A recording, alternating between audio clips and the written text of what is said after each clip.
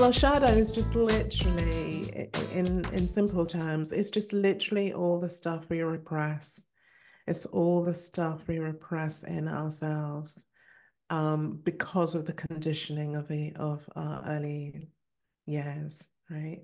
So anything that we're just not conscious of, that we've been told has been unacceptable, will get put away in what we call our shadow.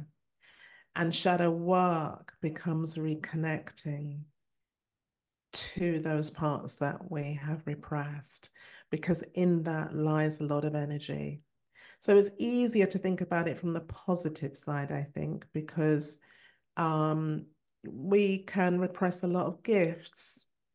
You know, people, Mm. children who thought they could be good singers or creatives don't do it anymore, and they go in and they work in the corporate world, and they don't really like it, and the soul's not really connected to it Hmm. because something in them has been, some part of them has been repressed.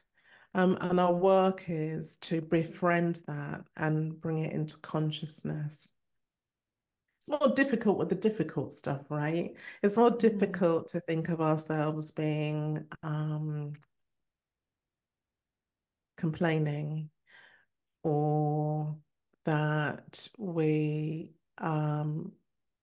might have a I say anger because anger comes up a lot in relationships, whether when couples avoid it, when they avoid having healthy conflict, because what they're afraid of is actually expressing healthy anger. So I mention that a lot because it's a big thing, and that does get in the way of intimacy, because if you can't tell your partner what's going on in your mind because you're fearful of either their anger or actually secretly fearful of your own, that's a major intimacy blocker. So that's why I mention it quite a lot.